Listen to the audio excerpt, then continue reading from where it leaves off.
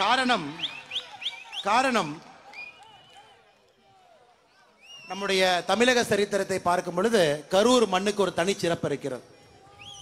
எந்த மண்ணிற்கும் இல்லாத தனிச்சிறப்பு கரூர் மண்ணுக்கு ஏன் இருக்குனாங்க, இது ஆன்மீகத்தில் அதிகமாக செழிப்படைந்திருக்கக்கூடிய மண். சித்தர் கருவூரார் அவர்கள் வாழ்ந்த ஊரு, சதாசிவ பிரம்மேந்திரா அவர்களுடைய கோவில் இருக்கக்கூடிய இடம், பசுபதீஸ்வரர் ஆலயம், எல்லோருமே ஆயிரக்கணக்கான மக்கள் தினமும் செல்லக்கூடிய இடம், தாந்தோணி பெருமாள் மக்கள் சென்று வழிபடக்கூடிய இடம். கரூர் மண்ணுக்கு எப்பொழுதுமே மக்கள் தேடி வருவார். இந்த ஊருக்கு வந்து சாமி கும்பிடணும், ஆன்மீகத்தை நம்பி இங்கே வர வேண்டும் என்று நினைப்பார்கள். மிக முக்கியமாக தமிழகத்தினுடைய மையப்புள்ளியாக கரூர் இருக்கு. சேரர் சோழர் பாண்டியர் காலகட்டத்தில் கரூருக்கு என்று தனிச்சிறப்பு. ராஜாக்கள் சண்டை போட்டாலும் கூட பேச்சுவார்த்தை நடத்துவதற்கு கரூருக்கு வர வேண்டும்.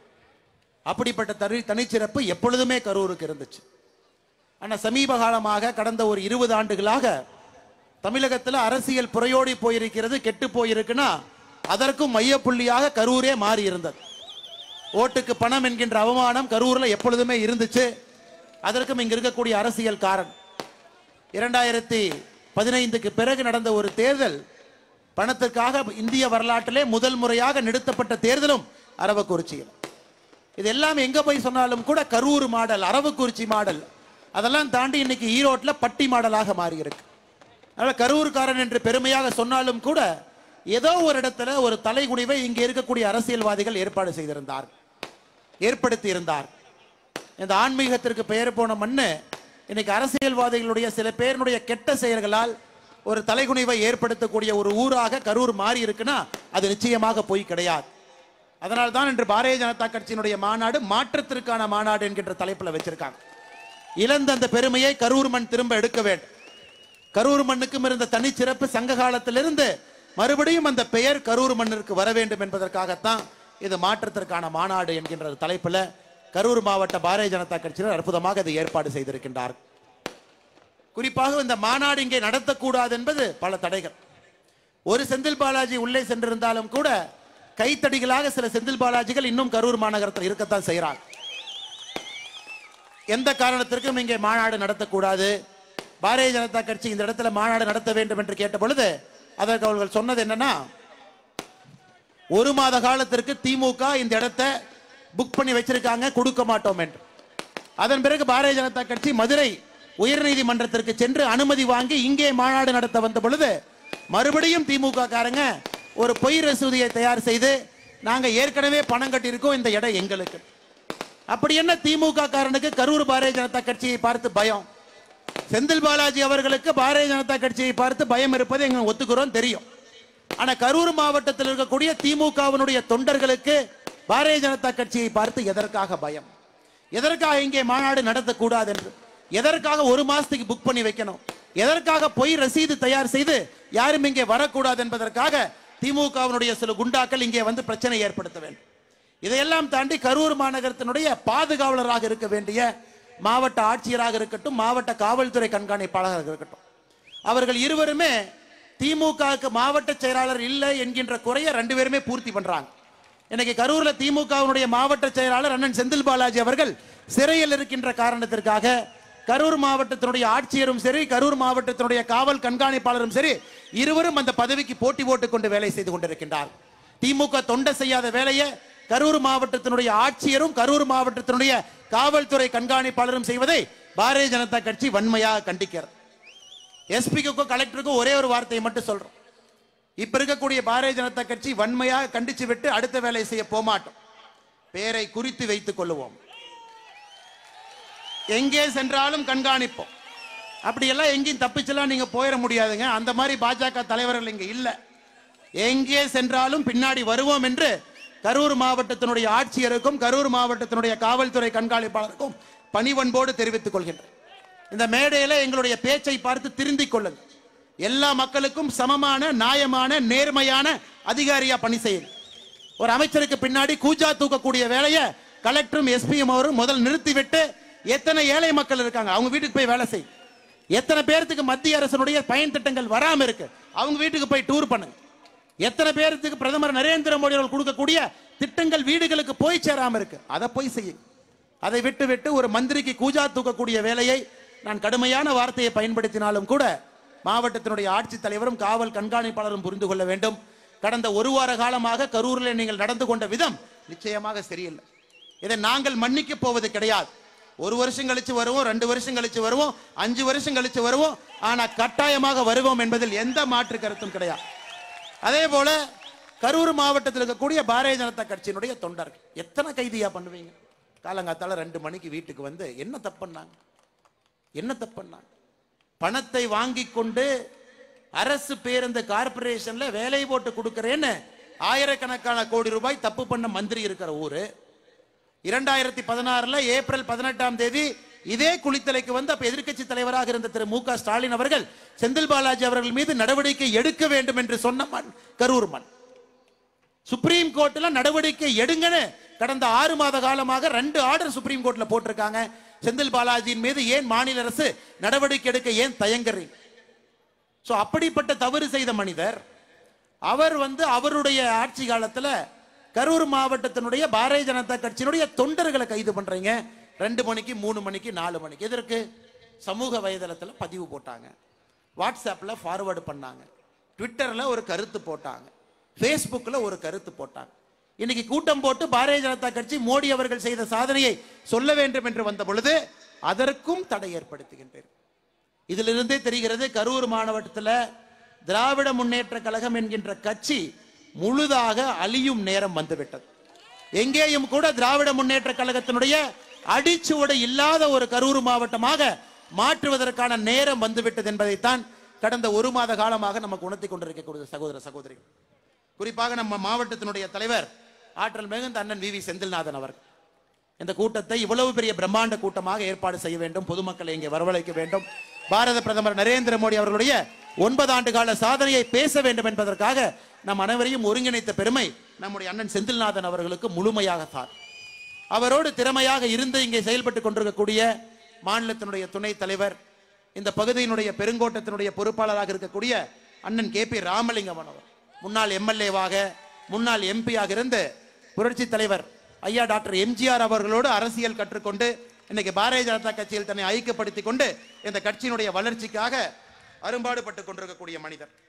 மேடையின் மீது இருக்கக்கூடிய விவசாய அணியினுடைய மாநில தலைவராக இருக்கக்கூடிய அண்ணன் ஜி கே நாகராஜன் அவர்கள் மேடையின் மீது இருக்கின்றார்.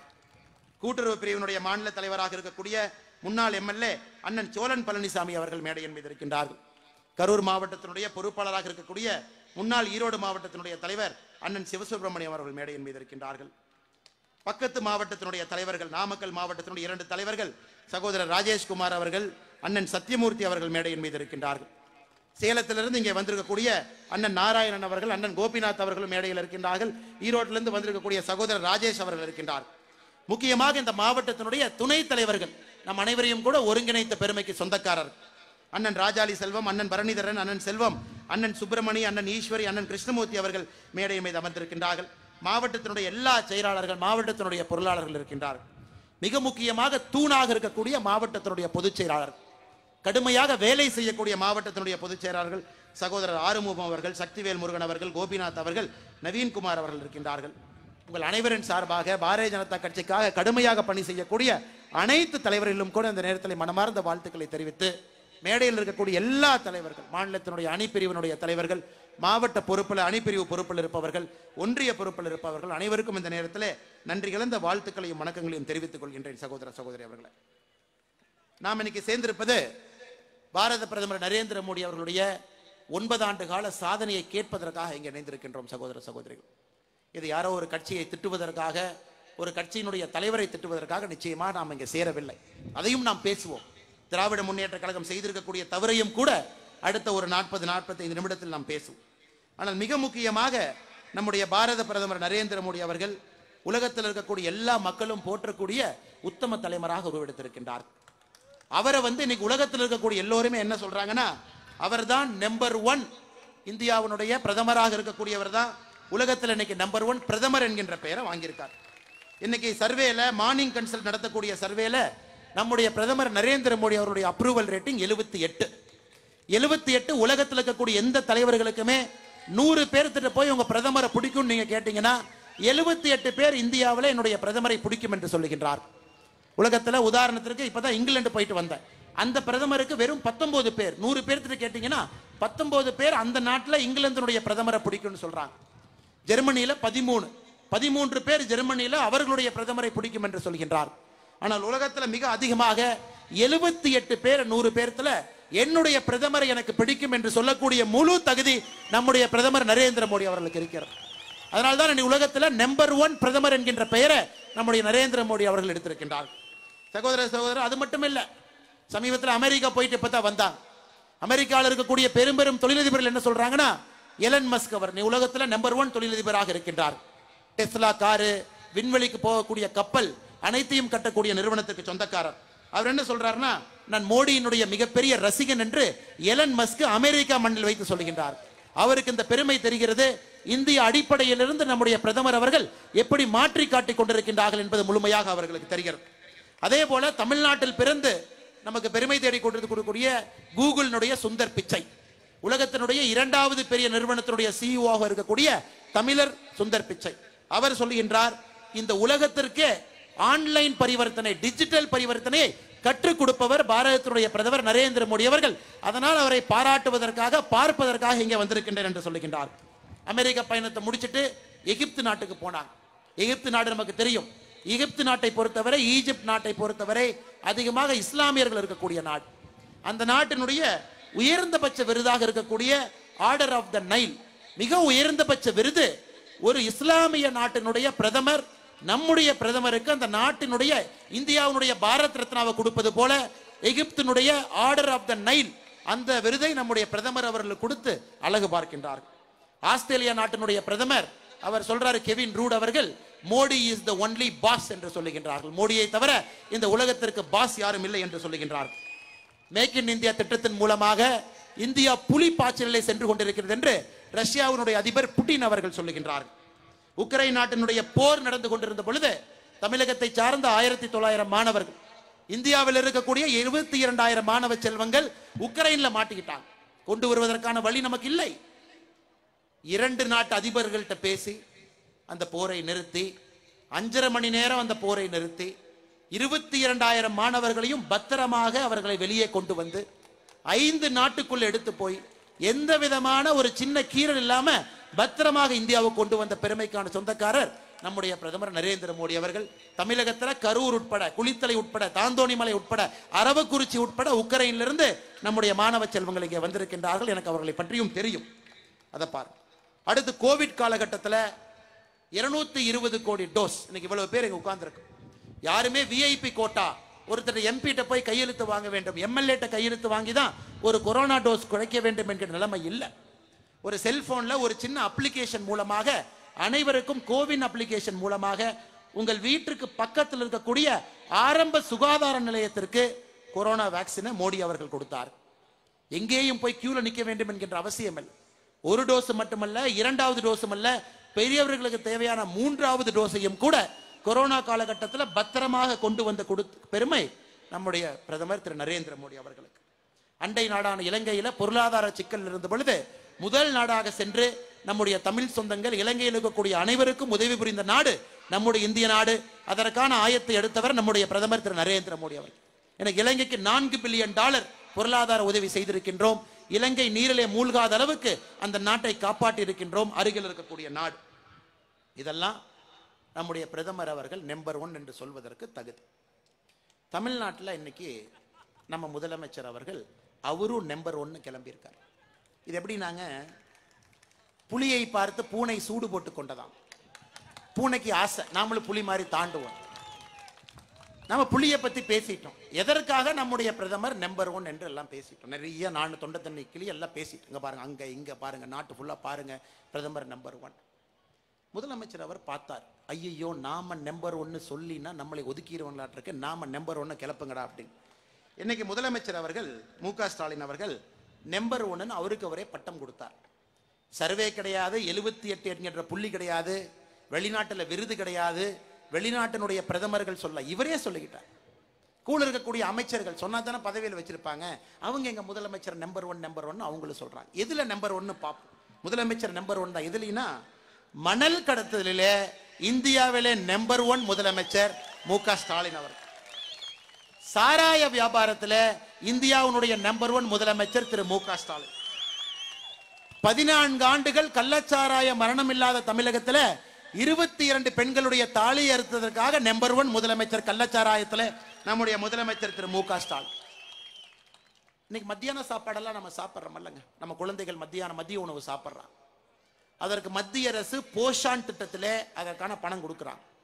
மத்திய அரசுடைய பணம் வருது. இவங்க என்ன பண்ணணும்னா நல்ல முட்டையை வாங்கணும், நல்ல சாப்பாட்டை வாங்கணும், நல்ல அரிசியை வாங்கணும், குழந்தைகளுக்கு பள்ளிகளில் நல்ல உணவு கொடுக்கணும்.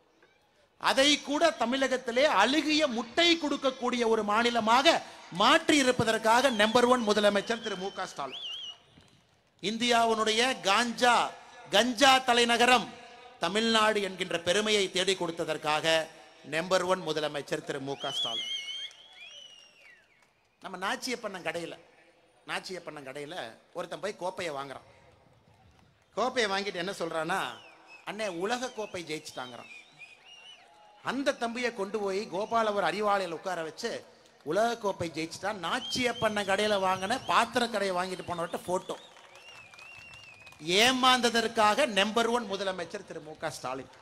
எங்க நாச்சியப்பண்ணன் கடையில் வாங்குற பாத்திரத்துக்கும் உலக கோப்பை ஜெயிச்சா கொடுக்கிற கப்புக்கும் வித்தியாசம் தெரியாத முதலமைச்சராக அண்ணன் மு க ஸ்டாலின் அவர்கள் இருக்கிறாங்க. அதாவது முதலமைச்சர்னால எனக்கு தூக்கம் போச்சுன்னு அமைச்சர் சொன்னா ஒரு நியாயம். முதலமைச்சர் ரொம்ப கடுமையா இருக்காரு, வேலை வாங்குறாரு, காமராஜர் ஐயா மாதிரி டைட்டா இருக்காரு, சுற்றுப்பயணம் பண்றாரு, அதனால தூக்கம் போச்சுன்னு ஒரு அமைச்சர் சொன்னா பரவாயில்ல. அமைச்சர்களால் தூக்கம் போச்சுன்னு சொன்ன முதலமைச்சர் இந்தியாவில் எங்கேயாச்சும் பார்த்திருக்கீங்கன்னா?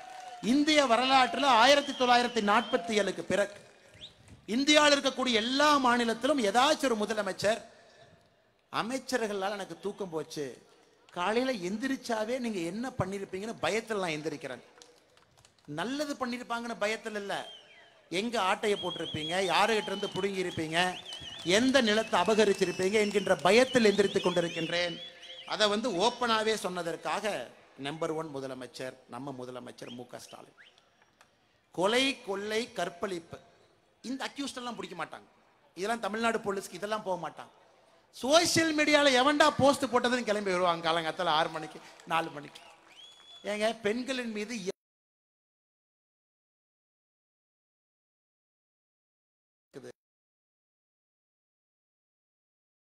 மாட்டி அவனை லாட்டிக்கு நல்லா காலில் வச்சு நல்லா தட்டி எடுத்து அவன் நிக்க வச்சு நான் பிடிச்சிட்டேன்னா நாங்களே கை தட்டுவோம். நீ பாரதிய ஜனதா கட்சிக்கார ஊர்ல என்ன பண்ணிட்டு இருக்கான்னு மோப்பம் பிடிக்கிறது தான் தமிழ்நாடு போலீஸினுடைய முதல் வேலையா இருக்கு. அதெல்லாம் முடிஞ்சு கொஞ்சம் நேரம் இருந்தா இந்த வழிப்பறி பண்றவங்க இதை பத்தி கவனம் கொடுக்கறாங்க. போலீஸ் துறையை மொத்தமாக காலி செய்ததற்காக நம்பர் 1 முதலமைச்சர் திரு மு க ஸ்டாலின்.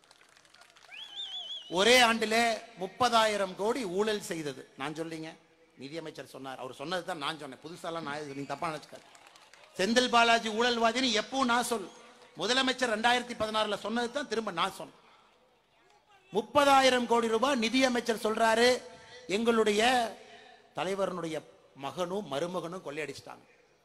அது மட்டும்தான் நீங்க பாத்தீங்க. அதுக்கப்புறம் இன்னொன்னு பேசியிருக்காரு, தாத்தா கொள்ளையடிச்சதை 2 பேரும் 1 மாசத்துல அடிச்சிருவானுங்களாட்டு இருக்குன்னு. தாத்தா யாருன்னா கலைஞர் கருணாநிதி. அவர் பாவம் 50 வருஷம் அரசியல் பண்ணி அடிச்சதை என்னடா அந்த பையனும் மருமகனும் 1 மாசத்துல அடிக்கிறானுங்க.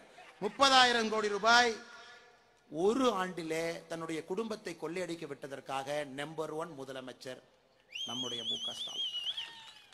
வாக்குறுதிகள் கொடுத்து மக்களை ஏமாற்றியதற்காக, இந்த வாக்குறுதியெல்லாம் நம்ம படிக்கலாம் பாருங்க, வாக்குறுதி கொடுத்து மக்களை ஏமாற்றியதற்காக நம்பர் 1 முதலமைச்சர் திரு மு க ஸ்டாலின். இது எப்படி நம்ம முதலமைச்சர் மு க ஸ்டாலின் அவரு மூக்கா முத்து மாதிரி மேக்கப் போட்டுட்டு எம்ஜிஆர்னு சொன்னா மக்கள் ஏத்துக்குவாங்களா? நீங்களே சொல்லுங்க. மூக்கா முத்த எம்ஜிஆர் ஆக்குற மாதிரி மேக்கப் எல்லாம் போட்டு இவரு தாங்க அடுத்த எம்ஜிஆர்னு சொல்ற மாதிரி இருக்கு நம்முடைய முதலமைச்சர் மு க ஸ்டாலின் அவர்கள். நான் தான் இந்தியாவுடைய நம்பர் 1 முதலமைச்சர் என்று சொல்வது போல் இருக்கிறது. சகோதர சகோதரிகளே, நீங்கெல்லாம் பேசும்பொழுது ஏதோ 10 ரூபா பாலாஜின்னு சொன்னீங்க. இங்க ஒரு குரூப் சொன்னாங்க, அண்ணே 10 ரூபா பாலாஜி எல்லாம் இல்லனே 11.5 பாலாஜி. நான் எத்தனை பேரியா கரூர்ல வைப்பீங்க? 10 ரூபா பாலாஜின்னு ஒரு பக்கம் சொல்றீங்க, இன்னொரு பக்கம் சொல்றாங்க 11.5 பாலாஜி. அதாவது 11 மணிக்கு ஆட்சிக்கு வந்தால் 11 மணி 5 நிமிடத்திற்கு மணல் கடத்து, அதிகாரி தடுத்து நிறுத்தினால் எனக்கு போனை போடு அப்படின்னு சொன்னார். அவர் சொன்னதுக்கு அப்புறம் இன்னைக்கு தமிழ்நாட்டில் என்ன நடந்திருக்குன்னு நான் உங்களுக்கு சொல்றேன், நீங்க கொஞ்சம் கேளுங்க. 2.5 வருஷத்துல என்ன நடந்திருக்குன்னு நான் சொன்னா உங்களுக்கு நேரம் இருக்காது, அதற்கான கூட்டம் இது இல்லைங்க. 6 மாதத்துல மட்டும் என்ன நடந்திருக்குன்னு சொல்றேன். அதாவது 11 மணிக்கு நாங்க ஆட்சிக்கு வருவோம், 11:05 நீ மணல் கடத்து, யாராச்சும் தடுத்து எனக்கு போன் போடுன்னு சொன்னார்லங்க, திமுகவுடைய உடன்பிறப்பு அப்படியே உண்மைன்னு நம்பிட்டான். தலைவர் தான் சொல்லிட்டார்ல மணல் கடத்தவன். இப்ப என்ன ஆச்சுன்னு மட்டும் பாருங்க. கடந்த 6 மாதத்துல 15/12/2022 கடலூர் மணல் கொள்ளையை குறித்து தகவல் அளித்த நபரின் வீட்டில் திமுக தொண்டர்கள் வீடு புகுந்து தாக்குதல். 19/12/2022 செஞ்சி மீனம்பூர் கிராமத்தில் ஏரியில் மணல் கொள்ளை குறித்து போஸ்டர் ஒட்டிய நபரை அடித்து உதைத்த திமுக ஊராட்சி மன்ற தலைவர் முன்வர் பாஷா. 19/12/2022 புதுக்கோட்டை மாவட்டம் கரம்பக்குடி அருகே மணல் கடத்தலை தடுக்க சென்ற கிராம நிர்வாக அலுவலர் ஜாஸ்மின் மற்றும் அதிகாரிகள் மீது தாக்குதல். 25/4/2023 தூத்துக்குடியிலே மணல் கொள்ளையை தடுத்த கோவில்பத்து கிராம நிர்வாக அலுவலர் லுர்து பிரான்சிஸை அவரது அலுவலகத்திலே 2 பேர் அரிவாளால் வெட்டி கொன்றனர். 28/5/2023 திருச்சியில் மணல் கடத்தலை தடுக்க முயன்ற ரெவென்யூ இன்ஸ்பெக்டர் மீது கொலைவெறி தாக்குதல் நடத்திய திமுக ஊராட்சி மன்ற தலைவர் மகேஸ்வரன். 29/5/2023 தஞ்சாவூர் தஞ்சையில் மணல் கொள்ளையில் ஈடுபட்ட வாகனத்தை தடுத்து நிறுத்த முயன்ற போலீசார் மீது வாகனத்தை மோதி தாக்குதல். இதெல்லாம் வெறும் சாம்பிள் தாங்க. 6 மாசமாக தமிழகத்துல மணல் கடத்தலை தடுப்பதற்காக விஏஓ கொலைவெறி தாக்குதல்ல இறந்துட்டாங்க. ரெவென்யூ இன்ஸ்பெக்டருடைய மண்டையை பொளந்துட்டாங்க. இதுதான் திமுகவினுடைய ஆட்சியினுடைய சாட்சியாக மக்கள் பார்த்து கொண்டிருக்கிறார்கள். ஒரு நாளும் வேதனையாக எப்படி இந்த நாளை கடக்க போகின்றோம், எப்படி அடுத்த நாட்களுக்கு செல்ல போகின்றோம் என்கின்ற வேதனையை தான் இன்னைக்கு தமிழ்நாட்டில் நம்முடைய பல சகோதர சகோதரிகள் இங்க இருக்கின்றார்கள். எல்லாருமே விவசாயம் பார்க்குறீங்க, நீங்க எல்லாருமே விவசாயம் பார்க்குறீங்க, தோட்டங்காடு வச்சிருக்கிறீங்க, ஆடு மாடு வச்சிருக்கிறீங்க, விவசாயம் பார்த்துட்டு தான் நிறைய பேர் இங்க வந்திருப்பீங்கன்னு எனக்கு தெரியும். எத்தனை பேர் உங்க தோட்டத்தில் யூரியா போடுறீங்க? கை தூக்க முடியுங்களா? எங்க தோட்டத்தில் நான் யூரியா போட்டு விவசாயம் பண்றேன். நீங்க எல்லாமே யூரியா போடுறேன். இந்த 9 ஆண்டு கால பிரதமர் மோடி அவருடைய சாதனையை சொல்வதற்காக இந்த யூரியா அப்படிங்கிற ஒரு விஷயத்தை எடுத்து நான் பேச விரும்புகின்றேன். 2014 உங்களுக்கு தெரியும், காங்கிரஸ் ஆட்சி காலத்துல விவசாய பெருமக்களுக்கு யூரியா என்பது பெரும் தட்டுப்பாடாக இருந்துச்சு. யூரியா கிடைக்காது, யூரியாக்காக நிக்கணும். இன்னைக்கு எல்லாம் கடையில போய் ஒரு மூட்டை யூரியா வாங்குறீங்க. ஒரு மூட்டை யூரியா 45 கிலோ. விவசாயம் பண்றவங்களுக்கு தெரியும், 45 கிலோ ஒரு மூட்டை யூரியா. ஒரு மூட்டை யூரியாவுடைய ரேட் கடையில போய் வாங்கினீங்கன்னா 267 ரூபாய், 252 ரூபாய் அதனுடைய மதிப்பு. 15 ரூபாய் அதுல கூட்டு மதிப்புக்காக 15 ரூபாய் போகுது. 267 ரூபாய் ஒரு மூட்டை, 45 கிலோ. யாருக்காச்சும் உண்மையான யூரியாவுடைய ஒரு மூட்டை விலை தெரியுங்களா? ஒரு மூட்டை 45 கிலோ யூரியா மூட்டையினுடைய உண்மையான விலை 2200 ரூபாய். உங்களுக்கு கிடைப்பது 267 ரூபாய். ரேட் என்ன? கிடைக்கிற ரேட் என்ன? அப்ப ஒரு ஹெக்டருக்கு, ஒரு ஹெக்டருங்கிறது 2.5 ஏக்கர், ஒரு ஹெக்டருக்கு மோடிஜி அவர்கள் கொடுக்கக்கூடிய யூரியா சப்சிடி மட்டும் 8909 ரூபாய்.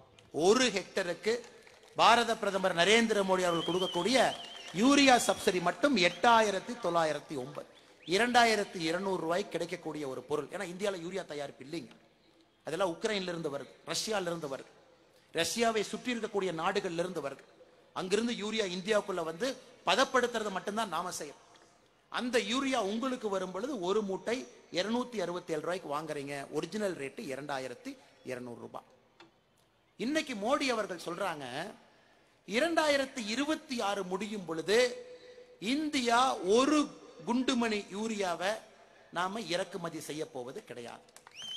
100% யூரியாவை முழுமையாக இந்தியா தயாரித்து தன்னுடைய விவசாயிகளுக்கு கொடுக்கும். 9 ஆண்டுடைய சாதனையை பாருங்க. இது ஒரு நாள்ல நடக்கிறீங்க, 9 ஆண்டுகள்ல நடந்துச்சு. மோடி அவர்கள் வந்த பிறகு இந்தியால 8 புதிய யூரியா ஆலைகளை ஆரம்பிச்சார். இன்னைக்கு இந்தியால 264 லட்சம் டன் யூரியாவை நம்ம உற்பத்தி பண்றோம். 264 லட்சம் டன் உற்பத்தி பண்றோம். இன்னைக்கு நாம 133 லட்சம் டன் யூரியாவை இறக்குமதி பண்றோம். இன்னும் அவ்வளவு கேப் இருக்கு. பிரதமர் அவர்கள் ஒரு நிறுவனமாக ஆரம்பிச்சு இப்ப பாட்டில் யூரியா நானோ யூரியா கொண்டு வந்திருக்கார். அதாவது ஒரு பாட்டில்ல யூரியா இருக்கும், அந்த ஒரு யூரியா ஒரு மூட்டைக்கு சமம், அதை நீங்க பயன்படுத்தினா போதும். அதற்கான தொழிற்சாலைகளை ஆரம்பிச்சு அது ஒரு 150 லட்சம் மெட்ரிக் டன் கொடுக்குது. இந்த யூரியாங்கன்ற ஒரே ஒரு விஷயத்துல மட்டும் விவசாய பெருமக்கள் உணர்ந்து கொள்ள வேண்டும். பாரத பிரதமர் நரேந்திர மோடி அவர்கள் 9 ஆண்டுகள்ல அந்த யூரியாக்கு அது மேல வேப்பலை அதை கோட் பண்ணி, நீம் கோட்டட் யூரியா அதை கோட் பண்ணி அதை கொண்டு வந்து 2 வாரங்களுக்கு முன்பு சல்பர் கோட்டட் யூரியா, ஏன்னா நம்முடைய மண்ணுல சல்பர் குறைஞ்சிக்கிட்டு இருக்கு, அதனால நம்முடைய மண்ணினுடைய சக்தி குறையுது. இப்ப யூரியாலேயே சல்பர் கோட்டட் வருது, யூரியாலேயே ஆர்கானிக் யூரியா வருது. 2200 ரூபாய் இருக்கக்கூடிய ஒரு மூட்டை 267 ரூபாய்க்கு விவசாயிக்கு வருதுங்க. அது நீங்க நம்ப மாட்டீங்க, ரஷ்யா உக்ரைன் போருக்கு பிறகு யூரியாவுடைய விலை சர்வதேச மார்க்கெட்ல 130% உயர்ந்திருக்கு. 130%. மத்திய அரசு யூரியாவுக்காக கொடுக்கிற சப்சிடி மட்டுமே 3,68,000 கோடி. தமிழ்நாட்டு அரசனுடைய பட்ஜெட், தமிழ்நாட்டு அரசனுடைய மொத்த பட்ஜெட் 3 லட்சம் கோடி. மத்திய அரசு யூரியாவுக்காக கொடுக்கிற சப்சிடி மட்டும் 3,68,000 கோடி. யோசிச்சு பார்த்து, இது வந்து புலியும் பூனையும் இருக்கிற மாதிரி. இது எப்படின்னா 34 ரூபாய்க்கு மோடி அரிசி வாங்கி ரேஷன் கடைக்கு 32 ரூபாய்க்கு அனுப்புறார். தமிழ்நாடு அரசு 2 ரூபாய் அந்த அரிசி கொடுக்க, அதை இவங்க அச்சடிக்கிற மஞ்சப்பைக்குள்ள கலைஞர் கருணாநிதி அவங்க போட்டோவை போட்டு அந்த மஞ்சப்பையை கொடுக்கறான். இது அந்த மாதிரி தான் மத்திய அரசுக்கும் மாநில அரசுக்கும் நாம் செய்யக்கூடிய சாதனையில ஏணி வைத்தாலும் கூட அது எட்டாது. அப்படிப்பட்ட சாதனையை நரேந்திர மோடி அவங்க செஞ்சிட்டு இருக்காங்க. இன்னைக்கு நிறைய பேர் இங்க அரிசி வருது. உங்களுக்கு கொரோனா காலகட்டத்திலிருந்து 5 கிலோ அரிசி 1 கிலோ பருப்பு உங்க வீட்டுக்கு வருது, அனைத்தும் இலவசமா வருது. அதை தாண்டி ஃபுட் செக்யூரிட்டி ஆக்ட்ல யாருக்கு அரிசி வருதோ அது முழுமையாக 2 ரூபாய்க்கு மாநில அரசு கொடுக்கறாங்க. 32 ரூபாய் 1 கிலோ அரிசிக்கு மத்திய அரசனுடைய சப்சிடி. இது 2 மட்டும் பாருங்க விவசாய நண்பர். இன்னைக்கு விவசாய பெருமக்கள் தமிழ்நாட்டில் 47 லட்சம் பேர். கரூர் மாவட்டத்தில் மட்டும் இன்னைக்கு விவசாய பெருமக்கள் எத்தனை பேர்? நீங்க 6000 ரூபாய் கரூர் மாவட்டத்தில் மட்டும் நீங்க 6000 ரூபாய் நீங்க வாங்குறீங்க அப்படின்னு பாத்தீங்கன்னா, நம்முடைய மாநிலத்திலே 47 லட்சம் விவசாய பெருமக்கள், 47 லட்சம் விவசாய பெருமக்கள் நம்முடைய மாநிலத்தில் 6000 ரூபாய் அவங்களுடைய வங்கி கணக்குக்கு வருது. கரூர் மாவட்டத்தில் மட்டும் இன்னைக்கு 1,32,000 விவசாய பெருமக்களுக்கு வங்கி கணக்குக்கு 6000 ரூபாய் வருது. ஆனா இந்த 6000 ரூபாய் எப்படி வருதுன்னு பாருங்க. மோடிஜியினுடைய சாதனை, ஒரு பட்டன் அமுத்துறாரு, பணம் அது பாட்டுக்கு அக்கௌண்ட்ல வருது, அது பாட்டுக்கு உங்க வங்கி கணக்குல வந்து உட்காருது. 3 முறை 2000 2000 2000 வருது. இவங்க பொங்கலுக்கு கொடுக்கிற 2000 ரூபாய் எப்படி கொடுக்கறாங்க? ரேஷன் கடைக்கு வெளியே கியூ போட்டு நிறுத்தி, அது ஏதோ ஒரு பெரிய சாதனை மாதிரி கோகினூர் வைரத்தை கொண்டு வந்து காட்டுற மாதிரி காட்டி, அதுல 4-5 பெரியவங்களுக்கு பிபி வந்து கீழே விழுந்து அவங்களுக்கு தண்ணி கொடுத்து அதை வைத்து இங்கே அரசியல் செய்து கொண்டிருக்கின்றார். மோடி அவர்களை பொறுத்தவரை எல்லாமே டிஜிட்டல் பண பரிவர்த்தனையில உங்களுக்கு வர வேண்டிய அனைத்தும் உங்களுடைய வங்கி கணக்கு வரும். இது 9 ஆண்டுகள் நாம் செய்திருக்கக்கூடிய சாதனை சகோதர சகோதரிகள். இதெல்லாம் தாண்டி நீ கரூர் மாவட்டத்தில் மட்டும் பாருங்க, இந்தியா முழுவதுமே வீடு இல்லாதவர்களுக்கு பிரதமர் அவர்கள் 15 லட்சம் வீட்டை கொடுத்திருக்காங்க. 15 லட்சம் பேருக்கு PM ஆவாஸ் யோஜனால முதல் முறையாக வீடு. கரூர் மாவட்டத்தில் மட்டும் வழங்கப்பட்டிருக்கக்கூடிய வீடுகள் இன்னைக்கு வரைக்கும் 16,529 16,529 குடும்பங்களுக்கு பிரதமர் மோடி அவர்களுடைய மோடி வீடு உங்களுக்கு வந்திருக்கு. ஜல்ஜீவன் திட்டம் மிக முக்கியமான திட்டம். வீட்டில் வரக்கூடிய குடிநீர் பைப்பு மூலமாக வர வேண்டும். சுத்தமான குடிநீர் பைப்ல நீங்க குடிக்கணும்னு பிரதமர் நினைக்கிறாங்க. இது கர்ம வீரர் காமராஜர் ஐயா பேசினது. குடிநீர் என்பது பைப்பு மூலமாக வர வேண்டும். பெண்கள் குடத்தை எடுத்துட்டு போய் 2 மணி நேரம் 3 மணி நேரம் நிற்கக்கூடாது என்று காமராஜர் ஐயா சொன்னது. இன்னைக்கு அதை நடத்தி காட்டுபவர் நம்முடைய பாரத பிரதமர் நரேந்திர மோடி அவர்கள். இன்னைக்கு இந்தியா முழுவதுமே 63 லட்சம் குடும்பங்களுக்கு இலவசமாக, தமிழகத்தில் 63 லட்சம் குடும்பங்களுக்கு இலவசமாக பைப்பு மூலமாக குடிநீர். 63 லட்சம் குடும்பங்கள். ஒரு குடும்பத்துக்கு நீங்க 4 பேர் கணக்கு போட்டா கூட 2.5 கோடி மக்கள், 2.5 கோடி மக்கள் இருக்கக்கூடிய வீடுகளுக்கு 63 லட்சம் வீடுகளுக்கு பைப்பு மூலமாக குடி தண்ணீர். சரி, கரூர்ல எவ்வளவு கொடுத்திருக்காருன்னு கேட்டீங்கன்னா 1,14,639 வீடுகள். 1,14,639 வீடுகளுக்கு 2019 கரூர் மாவட்டத்தில் உங்களுக்கு பைப்பு மூலமாக குடிக்கின்ற நீர் உங்களுக்கு வருகிறது. சகோதர சகோதரிகள், மோடிஜி அவங்க வரும்பொழுது இந்தியாட்ட எல்லாத்திட்டையும் கேஸ் அடுப்பு இல்ல. 2014 வெறும் 64% மக்கள்கிட்ட தான் கேஸ் அடுப்பு இருக்கு. இன்னைக்கு 100% மக்கள்கிட்ட கேஸ் அடுப்பு. கேஸ் அடுப்பு இல்லாத 36% மக்களுக்கும் கேஸ் அடுப்பு வந்திருக்கு. அது இந்தியாவில் 37 லட்சம் பேர்த்துக்கு புதுசா கேஸ் அடுப்பு. கரூர் மாவட்டத்தில் மட்டும் 48,157 இல்லத்தரசிகளுக்கு மத்திய அரசு கொடுத்த கேஸ் சிலிண்டர். ஒரு சிலிண்டருக்கு 200 ரூபாய் சப்சிடி. 12 மாசத்துக்கு 2,400 ரூபாய் மத்திய அரசு சப்சிடி கொடுக்கறாங்க. இதையெல்லாம் தாண்டி சகோதர சகோதரிகளே, முத்ரா கடன், அதாவது சிறு குறு தொழிலதிபர்களுக்கு மத்திய அரசு கொடுத்திருக்கக்கூடிய கடன், தமிழ்நாட்டிற்கு மட்டுமே மத்திய அரசு 2,02,000 கோடி ரூபாய் முத்ரா திட்டத்தில் கடன் கொடுத்திருக்கு. 2,02,000 கோடி. கரூர் மாவட்டத்திற்கு மட்டும் 1,271 கோடி ரூபாய் கரூர் மாவட்டத்திற்கு நம்முடைய முத்ரா கடன் திட்டம் மூலமாக இங்கே பணம் வந்திருக்கிறது. சகோதர சகோதரிகள், எதுக்காக இது சொல்றாங்க? நம்முடைய முதலமைச்சர் திரு மு க ஸ்டாலின் அவங்க சொல்றாங்க, எதுவுமே கொடுக்கல, 9 வருஷத்துல என்ன கொடுத்தீங்க? அவர் என்ன சொல்ல வர்றாருன்னா, எங்களுக்கு எதுவுமே கொடுக்கலைங்கிறாங்க, குடும்பத்துல எதுவுமே கொடுக்கலைங்கிறார். என்னையா ஆட்சி நடத்துறீங்க? நாங்களும் தான் யூபிஏ அரசில் இருந்தோம், 38 எம்பியை வச்சிருந்தோம். எப்படி ஆட்சி நடத்தணும்? நாங்க எப்படி ஆட்சி நடத்தணும்? 38 எம்பிக்களை வச்சுக்கிட்டு 2G ராஜா ஒரு பக்கம், அண்ணன் அழகிரி அவர்கள் ஃபர்டிலைசர் மந்திரி, பாலு அவர்கள் ரோடு மந்திரி, தயாநிதி மாறன் அவர்கள் டெலிகம்யூனிகேஷன் மந்திரி. இவங்க 4 பேர் பண்ண சாதனையை மட்டும் நான் சொல்றேன் கேளுங்க. 2G ராஜா அவர்கள் 2G ஊழலை பத்தி உங்களுக்கு தெரியும். 10 ஆண்டுகள் யூபிஏல 2G ஊழல் என்னன்னாங்க, அலைக்காற்று அலைவரிசையை கொடுக்கறாங்க மத்திய அரசு. ராஜா அவர்கள் ஒரு பாலிசியை கொண்டு வர்றார், ஃபர்ஸ்ட் கம் ஃபர்ஸ்ட் சர்வ். முதல்ல யாரு வந்தீங்களோ உங்களுக்கு தான் தோசை கொடுப்பங்கிறார். முதல்ல யாரு வந்தீங்களோ உங்களுக்கு லைசன்ஸ். ஆனா முதல்ல யாரு போறதுன்னு யாரு தீர்மானிப்பா? அதை ராஜா அவங்க தான் தீர்மானிப்பாங்க. அப்படின்னா அவர் சொல்லுவாரு, நாளைக்கு காலையில 10 மணிக்கு இதை ஓபன் பண்ணுவேன், 12 மணிக்கு மூடிடுவேன், 10 மணிக்கு யாரு வந்தீங்களோ உங்களுக்கு நான் கொடுத்துட்றேன்பான். ஆனா பிரச்சனை என்னன்னாங்க, அது 752 பக்கம். நீங்க 2G லைசன்ஸ்க்கு அப்ளை பண்ணணும்னா அந்த அப்ளிகேஷன் 752 பக்கம். இன்னைக்கு 10ஆம் கிளாஸ் நாம போய் 4 பக்கம் எழுதுறதுக்கே மூச்சு தட்டுது. 752 பக்கத்தை 2 மணி நேரத்தில் எப்படி எழுதுவீங்க? முதல்லயே அவருக்கு தெரிஞ்ச கம்பெனிக்கெல்லாம் அதை கொடுத்தாச்சு. 1 மாசத்துக்கு முன்னாடி அவங்க அதை ஃபில் பண்ணியாச்சு. திறந்த உடனே 10 மணிக்கு அந்த கம்பெனி வரிசையா வந்து நின்னாங்க. அந்த கம்பெனி எல்லாருக்கும் 12 மணிக்கு அலோகேட் பண்ணியாச்சு. இதுதான் 2G ஊழல் என்பது. First come first serve. அதற்கான பணத்தை இவங்க வாங்கிட்டாங்க. கலைஞர் டிவிக்கு 1000 கோடி வந்துச்சு, சகோதரி கனிமொழி கருணாநிதி அவர்களுக்கு வந்துச்சு, எல்லாத்துக்கும் பணம் வந்துச்சு. இது வந்து 2G ராஜாவுடைய சாதனை. அடுத்தது டிஆர் பால். அவர் 2004 9 வரைக்கும் அடிச்ச கொள்ளையை பார்த்து பேசாத மன்மோகன் சிங்கே பேசிட்டார். 2009 உனக்கு மட்டும் மந்திரி சபை நான் கொடுக்க மாட்டேன்ப்பா, யாருக்கு வேணாலும் நீ கேள், நான் கொடுக்க மாட்டேன். இந்த மனுஷன் என்னையா ஒரு ரோடு போறான்னு இவ்வளவு பணத்தை அடிப்பான். டிஆர் பாலு அவர்கள் காலகட்டத்தில் இந்தியாவில் ஒரு நாள்ல நேஷனல் ஹைவே தேசிய நெடுஞ்சாலை ஒரு நாள்ல நம்ம போட்ட ரோடு 7 கிலோமீட்டர். 7 கிலோமீட்டர் தான் ஒரு நாள்ல இந்தியா முழுசும் சேர்த்து நம்ம ரோடு போட்டோம். மோடி ஐயாவுடைய 9 வருஷத்துல நம்ம ஒரு நாளைக்கு போடக்கூடிய ரோடு 47 கிலோமீட்டர். யோசிச்சு பாருங்க, யோசிச்சு பாருங்க. 7 எங்க இருக்கு, 47 எங்க இருக்கு? அங்க டிஆர் பாலு, இங்க நிதின் கட்கரி.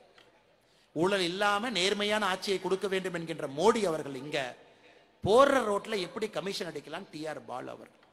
இதை தாண்டி தயாநிதி மாறன் அவர், இவர் தான் அல்டிமேட் ஊழல். தயாநிதி மாறன் என்னன்னா, அவர் அண்ணன் சன் டிவி நடத்துறாரு. கலாநிதி மாறன் சன் டிவிக்கு அப்லிங்க் பண்ணணும். அவங்க என்ன வீடியோ எடுக்கிறாங்களோ அது அப்லிங்க் ஆகி சேட்டலைட் போய் அது மூலமா அவங்க வீட்டுக்கு வரணும். அப்லிங்க் பண்றதுக்கு உங்களுக்கு டேட்டா வேணும்.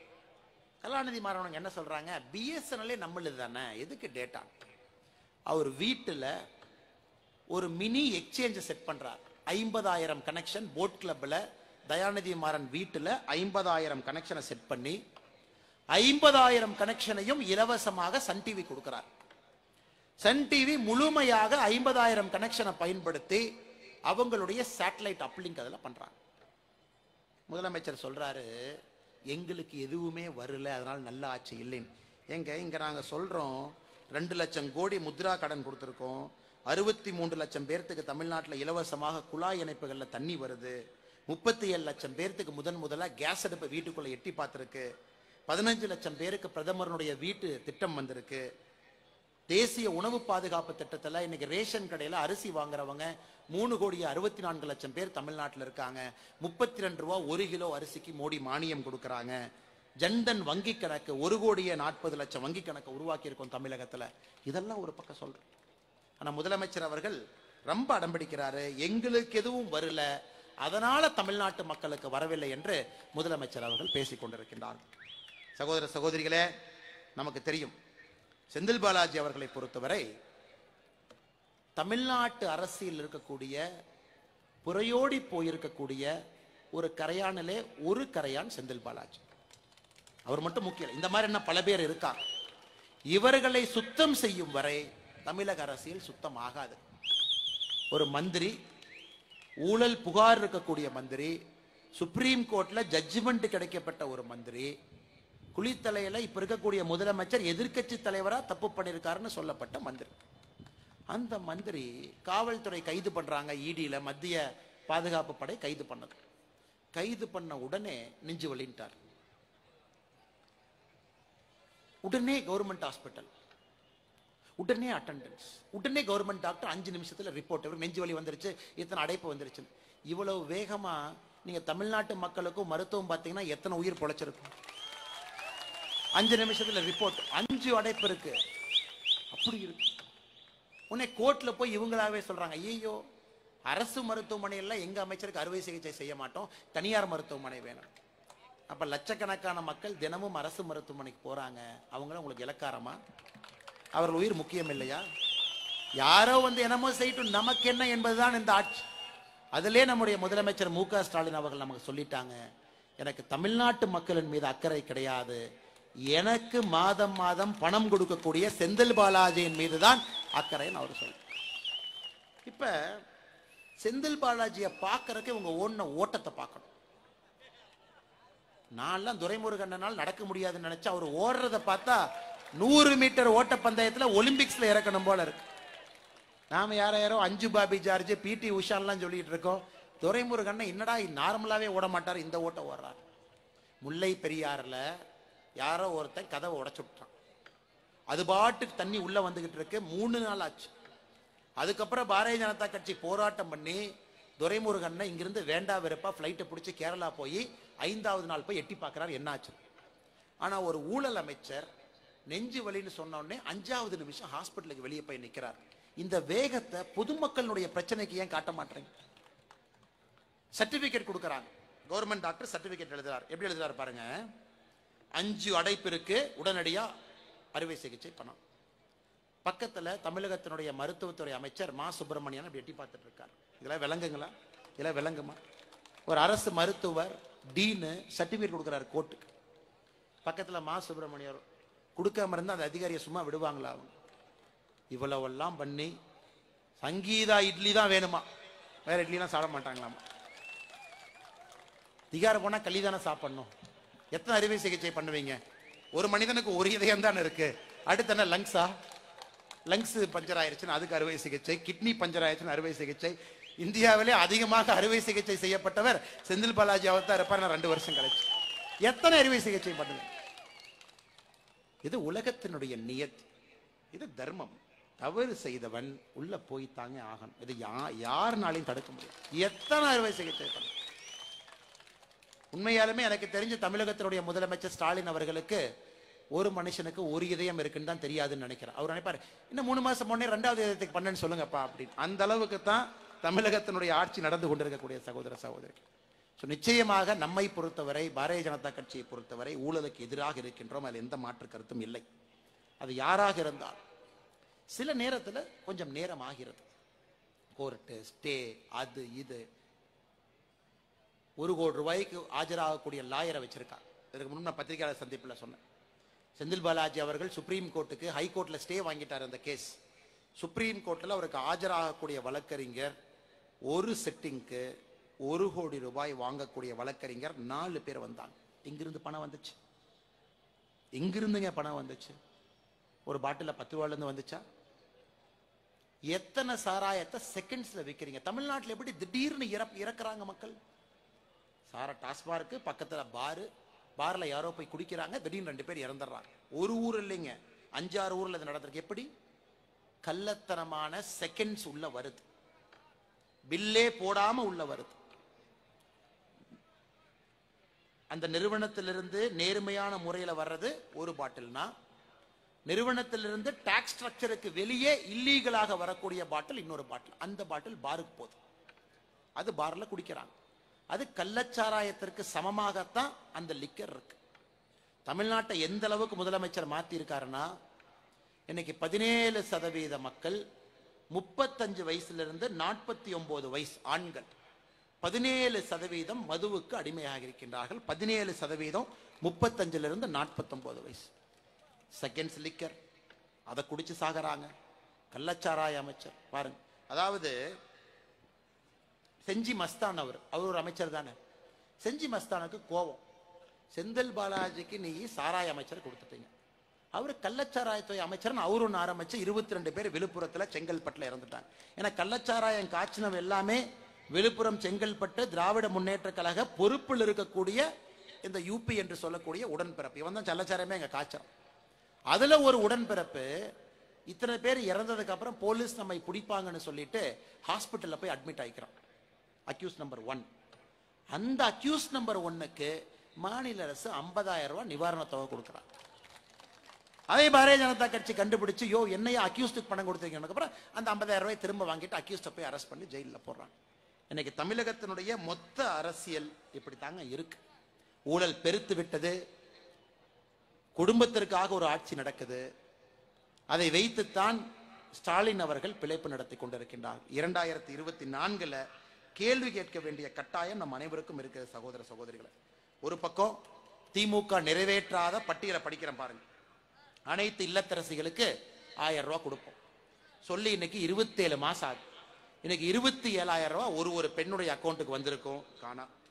நெல்லுக்கு குறைந்தபட்ச ஆதரவு விலை ஒரு குவிண்டாலுக்கு 2,500 ரூபாய், கரும்புக்கு ஒரு டன்னுக்கு 4,000 ரூபாய்.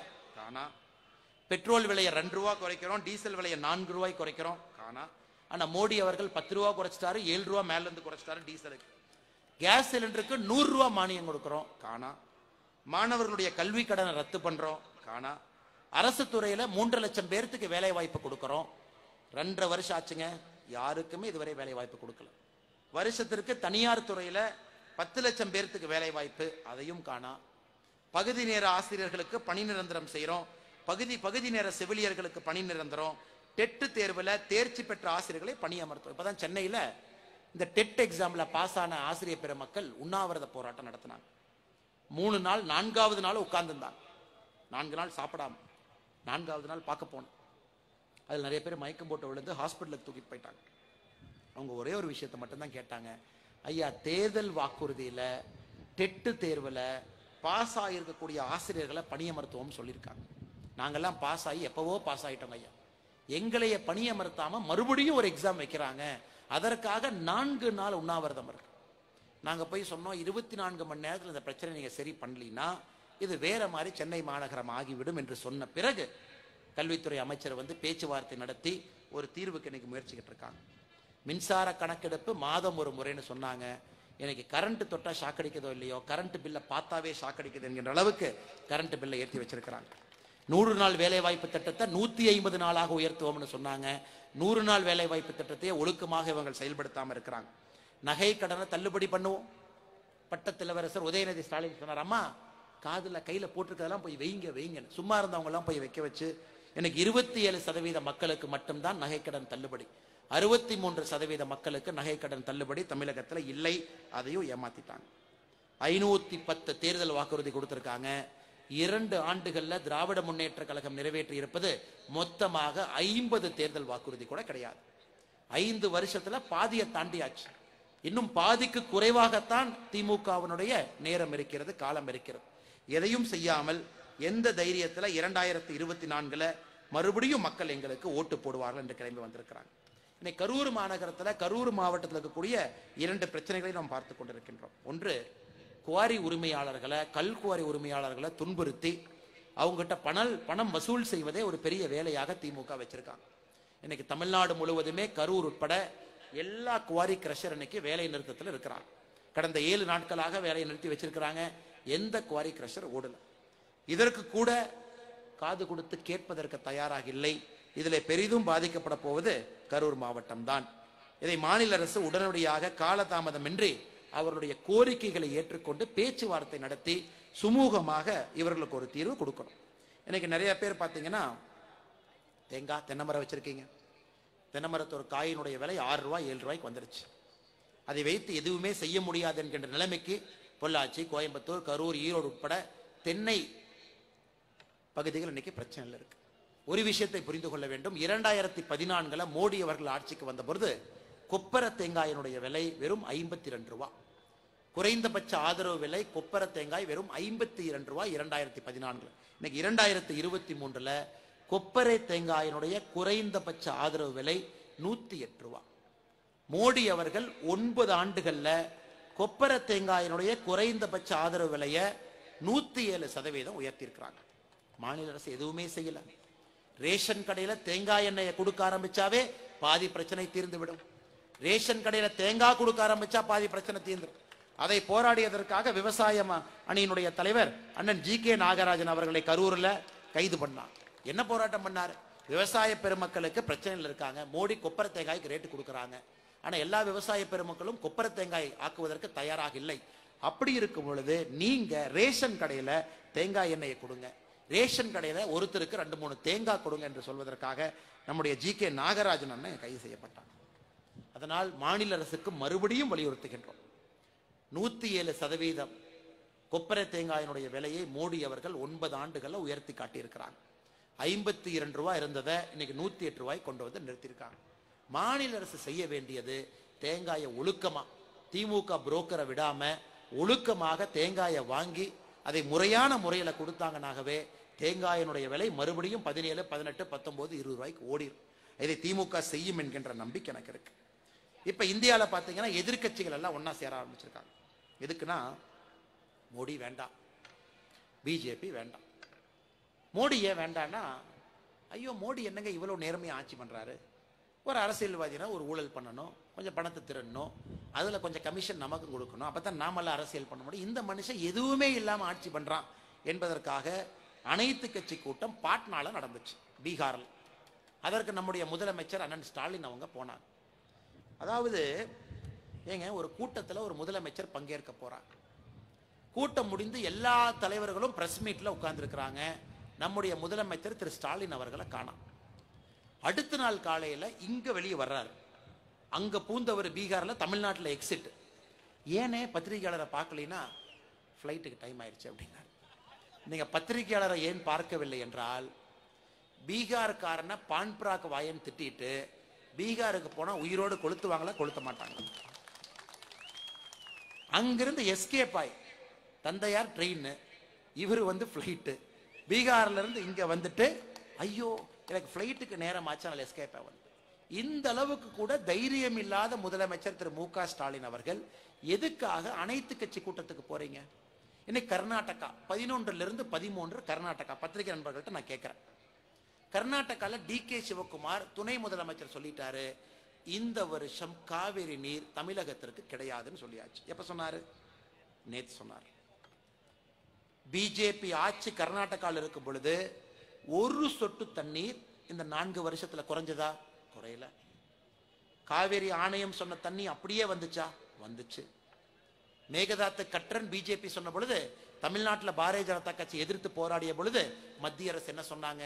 மேகதாத்து கட்டக்கூடாது, மேகதாத்து கட்ட வேண்டும் என்றால் தமிழகத்தினுடைய அனுமதி வேண்டும் என்று சொன்ன பிறகு கர்நாடகாவில் பிஜேபி அரசு வேண்டான்னு விட்டுட்டாங்க. இன்னைக்கு காங்கிரஸ் அங்க ஆட்சியில் இருக்கு. அதனுடைய துணை முதலமைச்சர் டி.கே. சிவகுமார் அவர்கள் சொல்லுகின்றார்கள், இந்த வருஷம் தமிழ்நாட்டிற்கு காவேரி நீர் நாங்க கொடுக்க போறது கிடையாது. நம்பர் 1.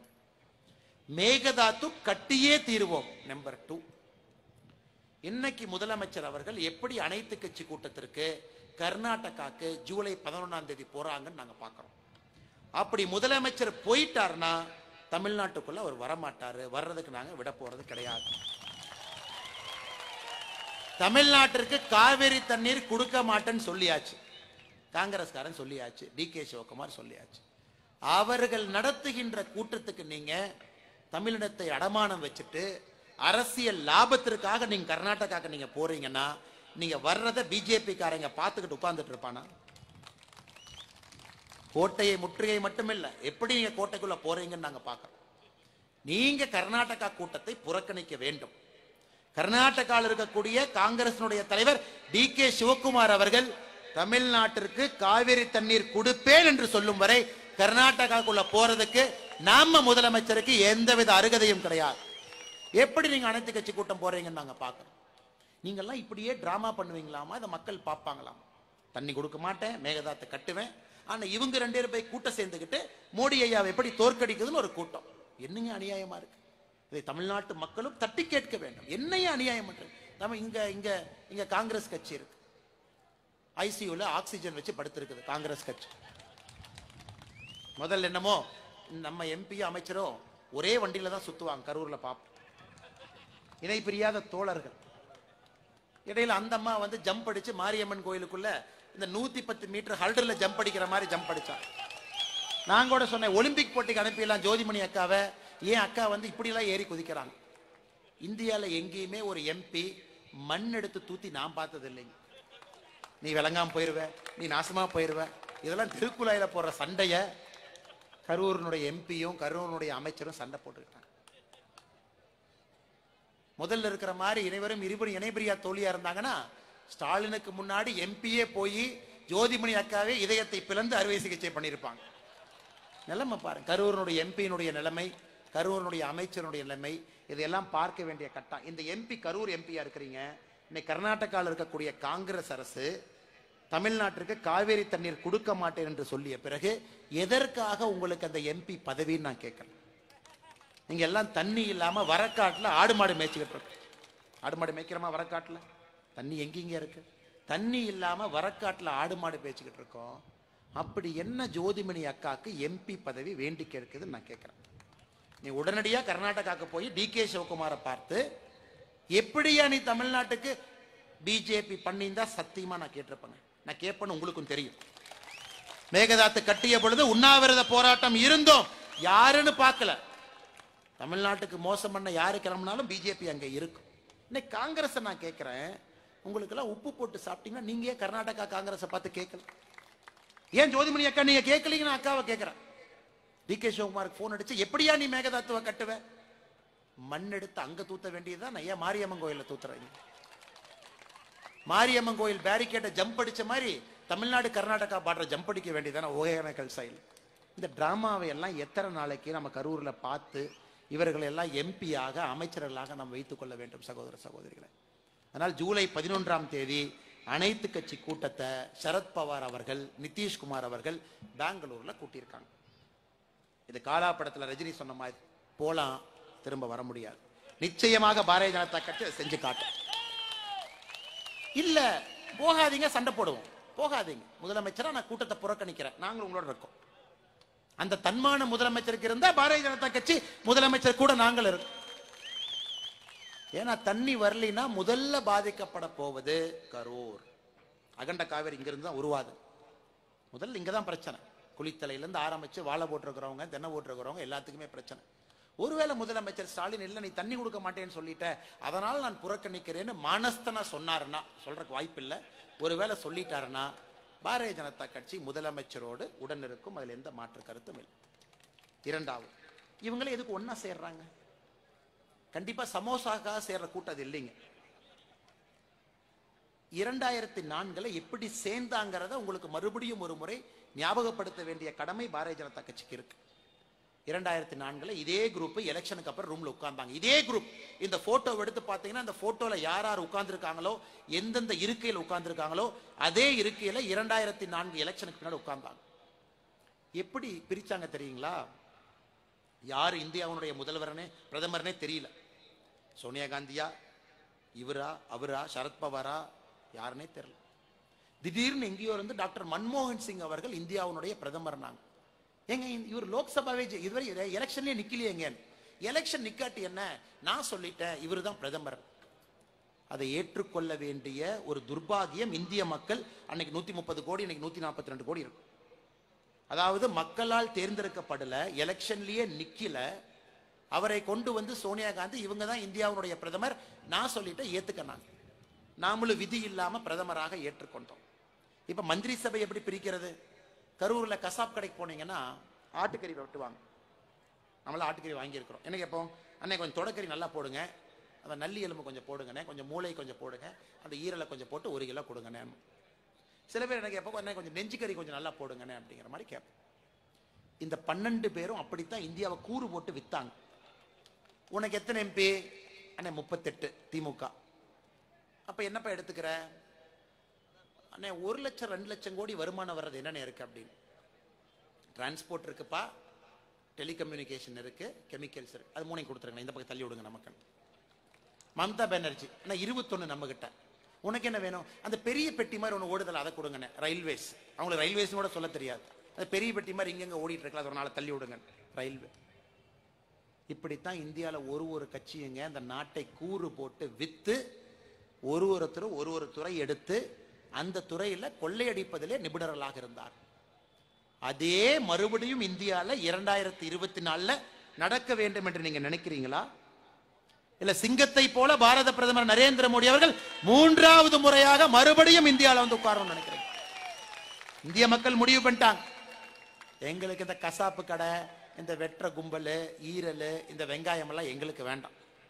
எங்களுக்கு ஒரே ஒரு பிரதமர் நரேந்திர மோடி தான். 3வது முறையும் அவரு தான். அவருக்கு முதல் முறை 283 கொடுத்தோம் 2014. 2019 303 கொடுத்தோம். 2024 ஒரு 450 கொடுத்தரலாம் மக்கள் முடிவு செய்து விட்டார். எனக்கு யூனிஃபார்ம் சிவில் கோடுன்னு தூக்கிட்டு சுத்துறாங்க. நீங்க பாத்தீங்களா ஸ்டாலின் அவங்க யூனிஃபார்ம் சிவில் கோடுன்னு? யூனிஃபார்ம் சிவில் கோடு உங்களுக்கு வர்றது நல்லதா கெட்டதா நீங்க எனக்கு நல்லதா கெட்டதா? இங்க இருக்கக்கூடிய இந்து சொந்தங்கள் ஒன்ன புரிஞ்சுக்கணும். 1956 இந்துக்கள் முதலாக விட்டு கொடுத்தது ஹிந்து கோடு பில் 1956 நேரு காலகட்டத்தில். நாம் எல்லாம் சில ஊர்ல சொத்து பொண்ணுக்கு போகும், கேரளால கோஸ்டல் கர்நாடகால சொத்து பெண்ணுக்கு, சில ஊர்ல சொத்து ஆணுக்கு, சில ஊர்ல கல்யாணத்தப்ப போடுற நகை பொண்ணுக்கு, சில ஊர்ல ஆணுக்கு. இந்து மதத்துக்குள்ள 1000 சடங்கு சம்பிரதாயம் இருந்துச்சு. அதை எல்லாம் விட்டு கொடுத்து ஒரு கோடு பில்லுக்கு ஒத்துக்கிட்டோம். 1956 இந்து கோடு பில் அன்னைக்கு ஒத்துக்கிட்டோம். ஓகே, சொத்து வந்ததுன்னா ஆணுக்கும் பெண்ணுக்கும் சம உரிமை நாங்க பிரிச்சுக்கிறோம். ஆணுக்கும் கூட பெண்ணுக்கு கூட நாம ஏத்துக்கிட்டோம்.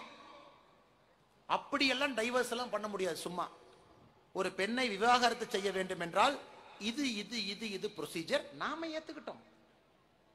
ஒருவனுக்கு ஒருத்தி நாம ஏத்துக்கிட்டோம். இதையெல்லாம் இந்தியால இந்துக்கள் முதல்ல விட்டு கொடுத்து 1956 நாம ஏத்துக்கிட்டது. அரசியலமைப்பு சட்டத்தில் ஆர்டிகல் 44 சொல்லுது, இந்தியால யூனிஃபார்ம் சிவில் கோடு கொண்டு வரப்பட வேண்டும், அனைவருக்கும் பொதுவான சமமான சட்டம் வேண்டும்னு சொல்லு. வேண்டாம் என்று சொல்வதற்கு ஸ்டாலினுக்கு என்ன, முதலமைச்சர் அவர்களுக்கு அதிகாரம் இருக்கிறது? இன்னைக்கு நாம் என்ன கேட்கிறோம்? இந்தியாவில் இருக்கக்கூடிய அனைவரும் இது கீழே வாங்கன்னு தான் கேட்கிறோம். ஒரு பெண்ணை நீ விவாகரத்து செய்தால் அந்த பெண்ணுக்கு மாசம் மாசம் நீ பணம் கொடுக்க வேண்டும். இந்து கோடு பில்ல இருக்கு, இஸ்லாமியர்களுக்கும் அது வேண்டும் என்று கேட்கின்றோம். இன்னைக்கு பொது சிவில் சட்டத்தை இஸ்லாமிய பெண்கள் வேண்டும் என்று கேட்கின்றார்கள், எல்லா கிறிஸ்தவர்களும் வேண்டும் என்று கேட்கின்றார்கள். வேண்டான்னு சொல்ற கோஷ்டி யாருன்னா இந்த குரூப் தான். அவங்க ஓட்டு போடுவாங்க நப்பாசம். இஸ்லாமிய பெண்கள் முழுவதுமாக மோடியின் பக்கம், பாரதிய ஜனதா கட்சியின் பக்கம் திரும்பி விட்டார்கள். கிறிஸ்தவ சகோதர சகோதரிகள் முழுமையாக பாரதிய ஜனதா கட்சியின் பக்கம் திரும்பி விட்டார்கள். இந்தியாவில் 1935 வரை இஸ்லாமியர்களுக்கு ஷரியத் லா கிடையாது. இந்தியாவில் ஷரியத் சட்டமே இல்லை. 1935 வரைக்கும் ஒரே சட்டம் தான் இருந்துச்சு. 1937 தான் north west frontier province, Pakistan பார்டருக்கு first ஷரியத் சட்டம். 1941 இந்தியா முழுவதும் ஷரியத் சட்டம். இன்னைக்கு அது வேண்டான்னு சொல்றோம். ஸ்டாலின் அவர்கள் சொல்றதை பார்த்தா 2000 வருஷமா இந்தியால ஷரியத் சட்டம் இருப்பதாக சொல்லுகின்றார். 1935க்கு முன்பு இந்தியால ஒரே சட்டம் தான் எல்லா மதத்துக்கும் இருந்துச்சுங்க. 35க்கு பிறகுதான் ஒரு மதத்திற்கு ஒரு சட்டம். அதை இன்னைக்கு வேண்டாம் என்று யாரு சொன்னாரு? அம்பேத்கர் சொன்னார். அம்பேத்கர் அவர்கள் பாராளுமன்றத்தில் சொன்னது, ஒரு இந்தியா, ஒரு மனிதன், ஒரு குடியுரிமை ஒரு சட்டம்னு முதல்ல சொன்னது அம்பேத்கர் ஐயா. இன்னைக்கு அம்பேத்கர் ஐயா சொல்றத வேண்டாங்கிறாங்க. இதே இன்னைக்கு மோடி ஐயா சொல்றாங்க பொது சிவில் சட்டத்தை கொண்டு வருவதற்கான நேரம் இந்தியாவிற்கு வந்து விட்டது, அதையும் வேண்டாங்க. அதனால சகோதர சகோதரிகளே, 2024 என்பது மிக முக்கியமான ஒரு தேர்தல். ஒரு பக்கம் மோடி ஐயா இவ்வளவு செஞ்சிருக்காங்க, நம்பர் 1 பிரதமரா இருக்காங்க, ஊழல் இல்லாத ஆட்சி நடத்தியிருக்காங்க. இன்னொரு பக்கம் நம்முடைய முதலமைச்சரும் நம்பர் 1 இருக்காங்க. எதுல இருக்காங்கிறதெல்லாம் நான் உங்களுக்கு சொன்னேன். அந்த முதலமைச்சர் அவர்கள் 2024 இவர்களோடு சேர்ந்து மறுபடியும் அகில இந்திய அளவில் ஒரு கூட்டணியை அமைத்து ஆட்சிக்கு வர வேண்டும் என்று முடிவெடுத்திருக்கின்றார்கள். மக்கள் நீங்க தெளிவா இருக்கிறீங்க, எங்களுக்கு மறுபடியும் 2004க்கான அரசியல் வேண்டாம். ஒரே கட்சி தனி மெஜாரிட்டியோடு பாரதிய ஜனதா கட்சி பாராளுமன்றத்தில் அமர வேண்டும் முடிவு பண்ணி. ஆனால் கரூர் மாநகரத்தில் நீங்க எல்லாம் நேரமே வந்துட்டீங்க. 5 மணிக்கு 8:45 மணிக்கு உங்க பொறுமையை சோதிக்கூடாது. நீங்க எல்லாம் ரொம்ப தூரத்துக்கு போறீங்க. நாங்களும் அதிகமாக நேரம் எடுத்துக்கொள்ளக்கூடாது. எல்லா தலைவர்களும் பேசிட்டாங்க. பேச வேண்டிய கருத்துக்களும் உங்களுக்கு நாங்கள் சொல்லி இருக்கின்றோம். எல்லாத்த தாண்டி எல்லா விஷயம் உங்களுக்கு தெரியும். எல்லா யூடியூப்ல பாக்குறீங்க. நீங்க தான் அதிகமா இந்த மேடையில வந்து பேசணும், நாங்க அங்க உட்கார்ந்து கேட்கணும். இன்னைக்கு பொதுமக்கள் அவ்வளவு விஷயம் தெரிஞ்சு வச்சிருக்காங்க. எல்லாம் தெரியுது, எல்லா விஷயம் பொதுமக்களுக்கு தெரியுது. அந்த அளவுக்கு அரசியல் ஆர்வம் தமிழ்நாட்டில் அதிகம். நாம் சொல்லுகின்ற விஷயம் உங்களுக்கு தெரிந்த விஷயத்தை தான் மறுபடியும் சொல்லி இருக்கின்றோம். அதனால் இந்த அற்புதமான பொதுக்கூட்டத்தை ஏற்பாடு செய்த அண்ணன் வி செந்தில்நாதன் அவர்கள், மேடையில் இருக்கக்கூடிய கரூர் மாவட்ட பாரதிய ஜனதா கட்சியினுடைய எல்லா தலைவர்கள் தொண்டர்களுக்கு இந்த நேரத்தில் நன்றி கலந்த வாழ்த்துக்களை வணக்கங்களை தெரிவித்து இந்த அற்புதமான மாற்றத்திற்கான சரித்திரம் வாய்ந்த பொதுக்கூட்டத்திற்கு வந்திருக்கக்கூடிய உங்கள் அனைவருக்கும் இந்த நேரத்தில் வாழ்த்துக்களை வணக்கங்களை தெரிவித்துக் கொள்கின்றோம். நன்றி, வணக்கம். பாரத அன்னையின் புகழ், பாரத அன்னையின் புகழ், பாரத அன்னையின் புகழ்.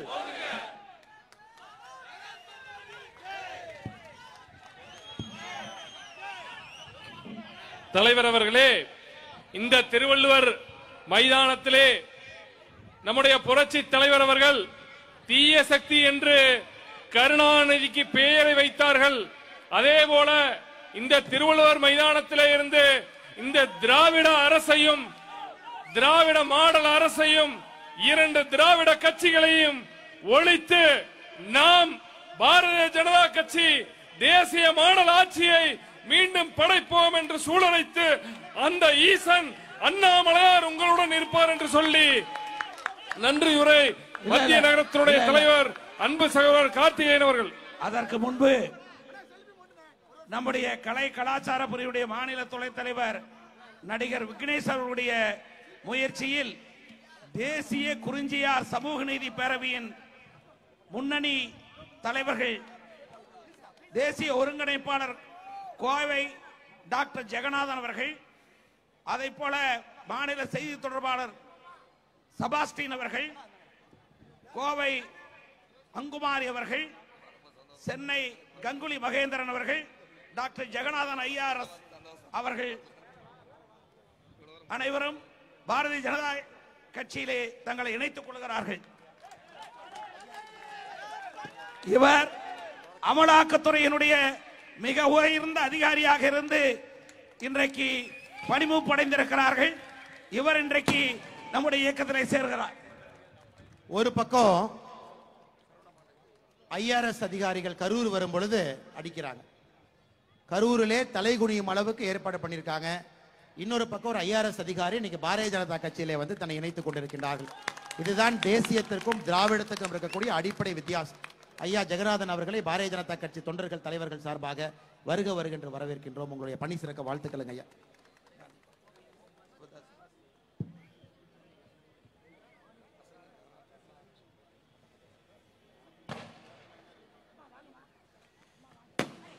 கரூர் மாவட்ட பாரதிய ஜனதா கட்சியின் கரூர் பாராளுமன்றத்திற்கான மாநாடு, மக்கள் மாற்றத்திற்கான மாநாடு. இந்த மாநாட்டுக்கு வருகை தந்திருந்த நமது கரூர் மண்ணின் மைந்தன், கர்நாடகா சிங்கம்,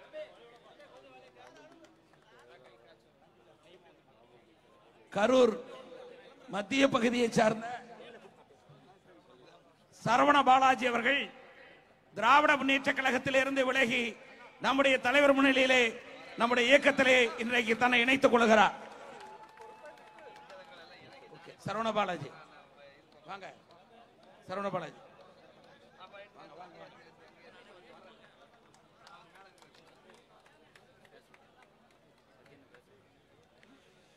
கரூர் மாற்றத்திற்கான மாநாடு, கரூர் மக்களின் மாற்றத்திற்கான மாநாட்டுக்கு நமது பாரதிய ஜனதா கட்சியின் மாநில தலைவர், கரூர் மண்ணின் மைந்தர், நமது சிங்கம் அண்ணன் அண்ணாமலை அவர்களுக்கும் மனமார்ந்த நன்றிகளை தெரிவித்துக் கொண்டு இந்த பொதுக்கூட்டத்திற்கு கரூர் வந்து 4 நாள் தங்கி நமக்கு பல வழிகாட்டுதல் செய்த அண்ணன் மாநில துணைத் தலைவர்